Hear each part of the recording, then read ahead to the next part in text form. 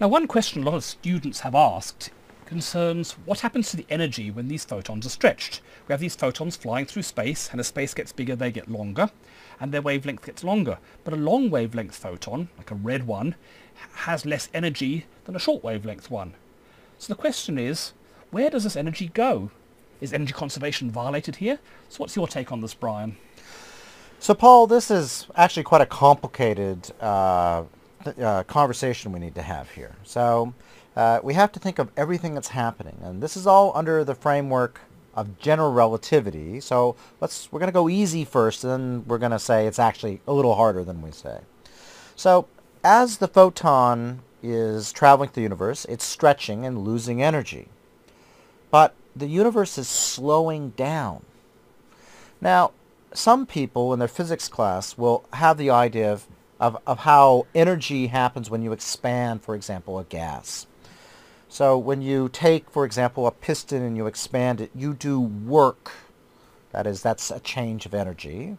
And so that work is equal to the pressure times the change of volume. So that photon is actually changing the volume of space, and it has pressure. And so its loss of energy is actually going into essentially doing work on the universe. Another way to think about it is the total potential energy of the universe is changing.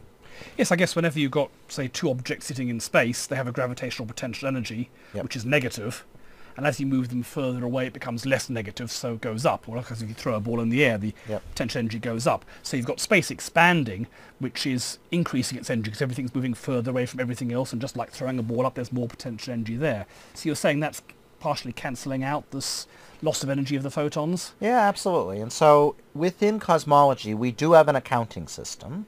It's a little different than just energy. It's something called the stress energy tensor. And we also have to take, it turns out, in account the shape of space. So as that photon stretches and slows the universe down, it actually changes the curvature of the universe. And that's another thing we need to account for. So this is all accounted for in this thing called the stress energy tensor within general relativity. And it's sort of like conserving energy. And we have to keep track of everything. And it turns out that quantity, that is conserved within general relativity.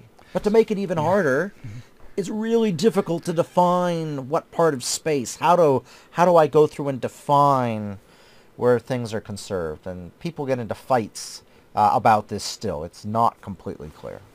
Yeah, so if you want to think of it in classical terms, which you can't quite because relativity is important here, Yep. we have the energy of the photons, we have the potential energy in the space, which is kind of like this curvature of space-time you're talking about. And you also have kinetic energy, all of these galaxies moving around.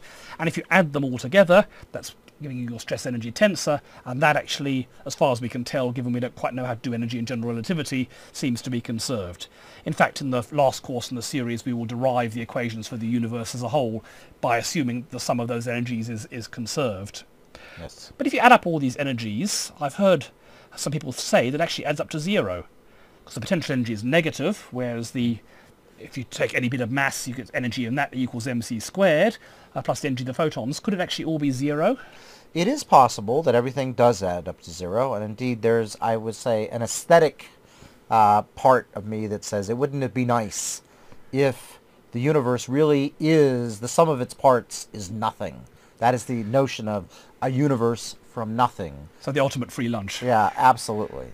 So that is possible. It has not been proven yet. It's one of those things that would be nice, I think, to make progress over the decades to come. Okay, so bottom line, the energy from these photons is going into the energy of space-time, the potential energy. Energy is conserved, probably, but we don't quite know how to do the calculations, and it could be that the universe as a whole is a free lunch.